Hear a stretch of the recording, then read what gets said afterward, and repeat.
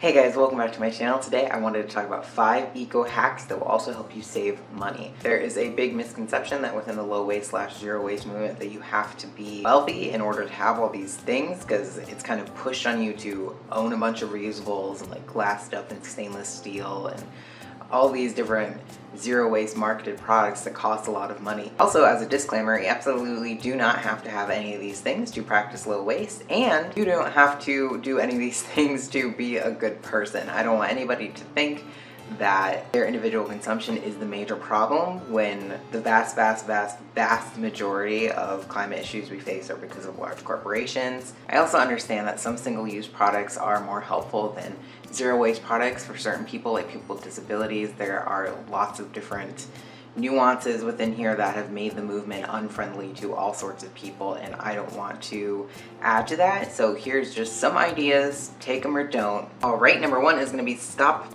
buying things in general, and this is what I mean. Overconsumption, that is different for every person. It might be that you stop participating in fast fashion as much or entirely, kind of just go shopping for things that you don't need. You really recognize the difference between want and need. It makes less demand for those particular products, lessening the footprint, and of course, lessening the amount of money that you pay for them. Number 2 is going to be buy used things. If you really do need to buy something, maybe look for used first on some place like Facebook Marketplace, OfferUp, Depop, something like that, and then of course thrift stores. Most often you're buying the same exact thing with very minimal wear and tear on it that will get the same life just as if you were to buy it brand new. It's also helping save products from landfills, shopping at places like thrift stores and then overstock places, and even just the clearance racks at stores, because most of the time the next step is trash. All right, number 3 is going to be repurposing. If you see my other videos, you may know that I like to buy things that have many different uses as a minimalist, because I just don't want to own too many things. When I buy something, I want it to be useful for just more than one task minimum. Sometimes that doesn't always work out, but I try. And then of course in the reduce, reuse, recycle, repurpose, if you use something, even if it's single-use plastic object and you can find a way to use it again before you recycle it or before you throw it away, even that is a little bit better. So you can make a single-use something relatively reusable for a certain amount of time. You can wash out Ziploc bags, you can refill plastic water bottles. Like, you don't have to throw them away immediately. And I know that sounds obvious, but most people don't do it. All right, next is obvious though, but reusables. Of course, buying a reusable thing once is less expensive in the long run from buying it over and over and over again, from buying packs of napkins and packs of Ziploc bags and like parchment paper rather than like a silicone mat.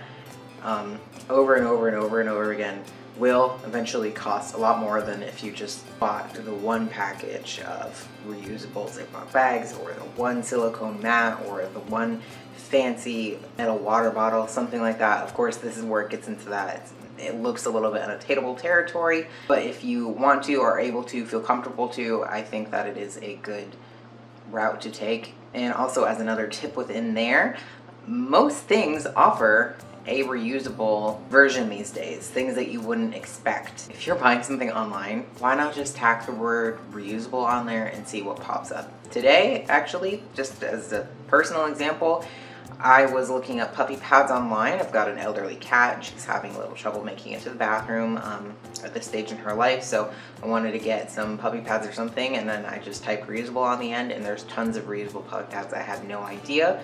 Kind of makes sense, but yeah. And then lastly, this is what they teach you in school, right? To make you feel like you're the problem, but less utility consumption. So this is gonna be like running the air conditioning a little bit less, taking shorter showers, turning off lights when you exit a room. Just really easy peasy things that everybody knows, but does make a little bit of a discount on your bill at the end of the month. It's something that I do here. We really try to reduce. Our main problem is the air conditioning, but we live in Florida and it's the summer, so we're doing our best. Alright guys, thank you so much for watching. I hope that these tips were helpful to you in some way. As always, please check out the links in the description. There's information on my Patreon as well as my other social media sites. Like, comment, subscribe, and I will see you guys next time. Bye.